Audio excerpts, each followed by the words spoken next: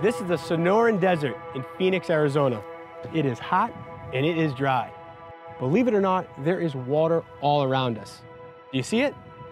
It's over there. It's over there. It's actually water vapor or moisture in the air. How cool would it be if you could take that moisture and turn it into clean drinking water? Well, I found a company here in Phoenix that claims that they can do exactly that. Hey, Cody. How you doing, Ross? Hey, good to see you. Yeah, you too. So I'm super intrigued by this product that you've come up with, right? That takes solar energy and converts it into clean drinking water. How do you guys do it? Yeah, so the first thing you have to understand is dew point. That's the temperature below which water starts to condense out of the atmosphere. Right. I mean, I'm most familiar with the window air conditioning unit, right? That you take warm, moist air from the house, put it across a cold coil, and when you do that, you get, condensation forming. It drips right off the coil and drips on your head as you walk by. Right, and if we were to try to make water that way, it takes a lot of electricity, it's really inefficient, and you need high humidity to make that work. Got it.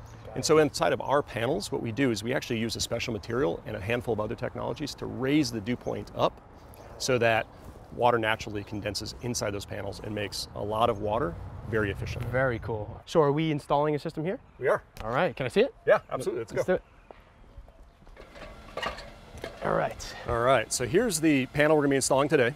Okay. And here's one that we've already installed. All right. And as you can see, there's a solar thermal panel and there's an integrated solar photovoltaic for electricity. Got it. So this generates electricity, this generates the hot air. That's right. Got it. All right. I mean, what a perfect application for solar. You got a flat roof, southern exposure, no shading, and you're on the backside of the house, so aesthetics doesn't play a role because you're obstructed from the street.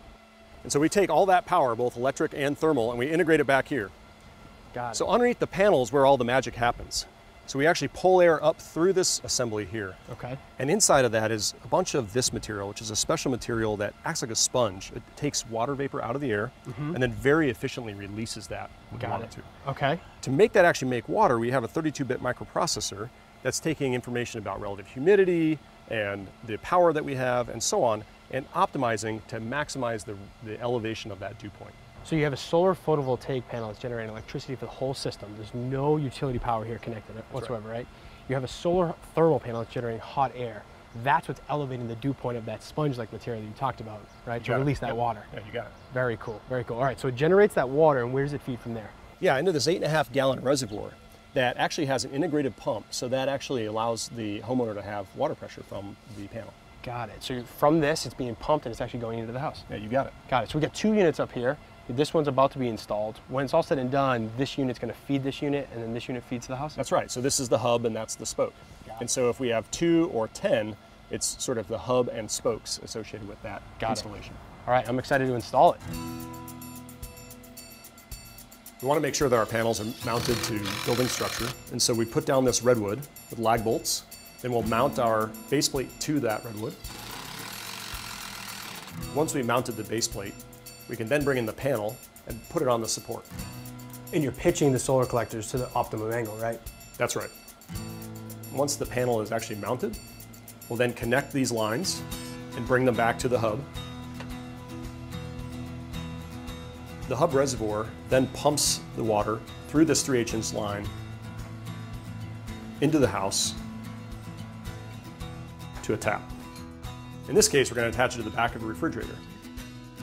All right, get that into place.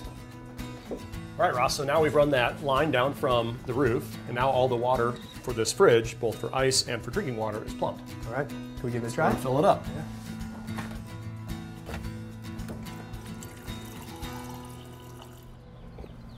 Well, Cody, I got to say, that is some really good water. I mean, it tastes like a high-end bottle of water.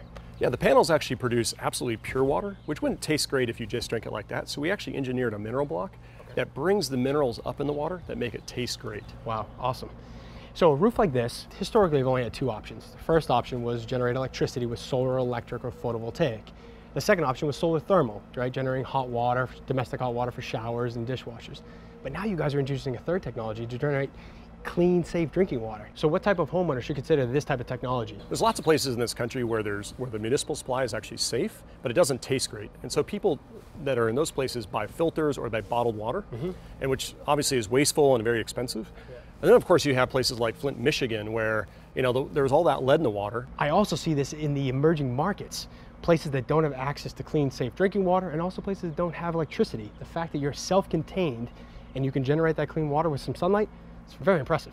Yeah, the fact that it's infrastructure free means that we've already installed in 6 countries, and we're going to be doing a lot more. Very exciting. Well, thank you, Cody, for the tour. I love seeing your panels, and I'm taking the water with me. Yeah, perfect. Thanks. I tell you what, you bring us some cool stuff, I'll give you that.